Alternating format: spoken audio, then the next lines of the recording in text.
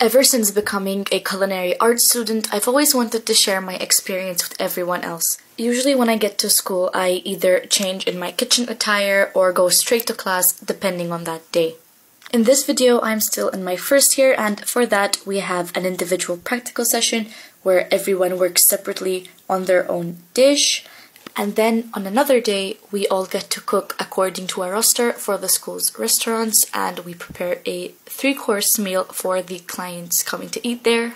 And then on another day, we also get to serve food to the clients as well as follow all health and safety protocols. And we basically run the restaurants ourselves. Along with this, we also have several theoretical classes scattered throughout the week, such as bookkeeping, first aid, human resources management, and so on. And that is usually how my week goes. That is a day in the life of a culinary art student. Thank you so much for watching.